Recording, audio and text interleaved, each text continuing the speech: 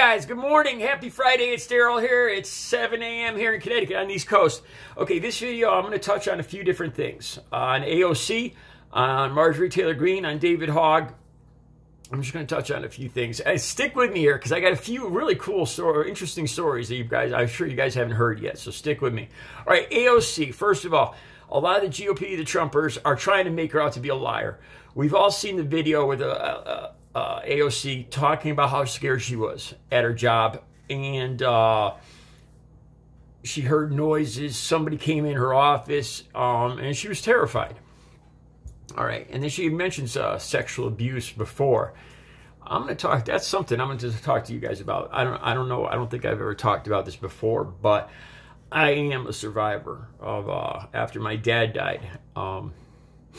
I am a survivor of sexual abuse myself when I was 10, 11 years old. That's something I've never said before. So, but anyway, so they're trying to make this look as like a lie.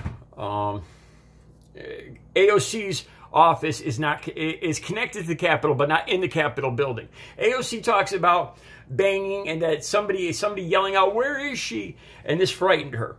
You know, and the story is that the guards were looking to get her moved, and they were asking where she was, trying to find AOC to get her to a safe place. She mistook this, and she said the guard looked hostile to her, which, I mean, I can understand. She's a small woman, and there's 10,000, 20,000 angry people outside calling for her head. I could understand her being scared there, and I can understand her. She you know, in this relationship, she says the sexual assault, she says that people tell you to just get over it. And I've actually had people tell me to just get over it too. And I can relate a lot to AOC. And that's all I'm going to talk about that. I'm going to come back to that in another video. All right. Now, Marjorie Taylor Greene. What I think we see here, stick with me here, I think we're seeing a future Donald Trump. I do. When you look back at 2000, look at all the publicity Marjorie Taylor Greene is getting right now and how little Trump is getting. Look at how Trump first became popular back in 2015 with the theories that he talked about, like the birther thing with Obama, you know, and he was talking about these wild theories. And the people that support him see him as being an outsider and exposing these theories. Why they believe in these conspiracy theories, I don't know. But they see this as truth-telling, that, you know, that the status quo that the deep state is trying to keep secret. This is the way they interpret it. To me, I mean, I could come on here and talk about conspiracy theories and say I believe in them, and I could get 20,000 views a day, 30, 40,000 views a day, but I don't, and I'm not going to go down that road. I'm not going to sell myself out just to get views. I think that's what Marjorie Taylor Greene was doing, because now she's turning around and saying just a year or two ago, the stuff she said, well, she doesn't believe it anymore. That she was just a soccer mom that got misled down the rabbit hole of conspiracy theories. This is what she just said Wednesday night, talking to Congress. So you have to question, when is she telling the truth? You know, when is she telling, what is the truth to her? Like I said, I think you see a lot of similarities right now. The way she's being treated with her supporters and the public and everything. And I see such a mirror image to Trump back in 2014, 2015, before he got elected. I really believe that Marjorie Taylor Greene, I wouldn't be surprised if she actually ran for president. I know maybe it's a crazy thing to say right now, but it wouldn't surprise me at all, or at least vice president. I think this is a whole new era. I was afraid of this, but it's looking like it's going to be. This is what's going to happen.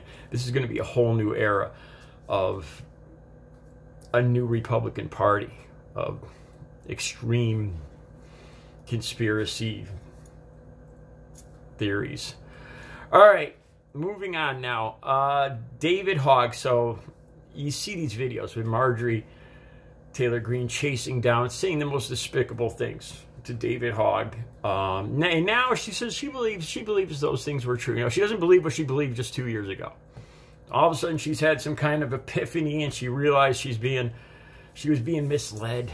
You know, she's a victim once again. She's a victim. Now she's a victim of the conspiracy theory she believed in. How did I not see this coming? All right, now talking about David Hogg, check it out. This is an amazing story. I got the links down below. I wasn't sure if this was true at first. Just Thursday night, just last night, David Hogg announces that he's got the backing of an entrepreneur. I don't remember the entrepreneur's name, but it's in all the articles. I'm going to put about 3-4 links down below. David Hogg is starting, he's still in college, so he's going to be on the sidelines, but he's starting his own pillow company, a pillow fight. Yes, David Hogg versus Mike Lindell, a pillow fight. David Hogg is going to start manufacturing pillows.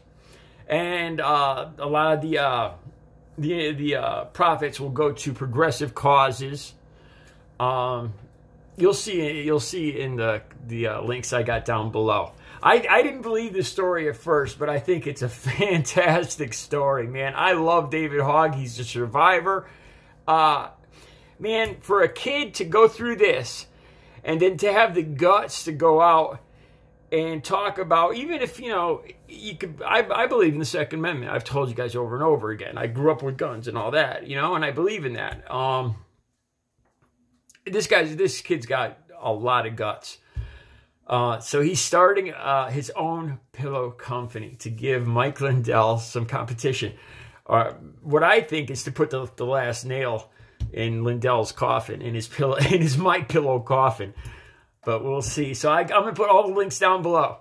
All right, I think that's covered most of the stories for now. I'll be back later with a more targeted video of one of these topics in about 3 or 4 hours. All right, you guys have a good Friday.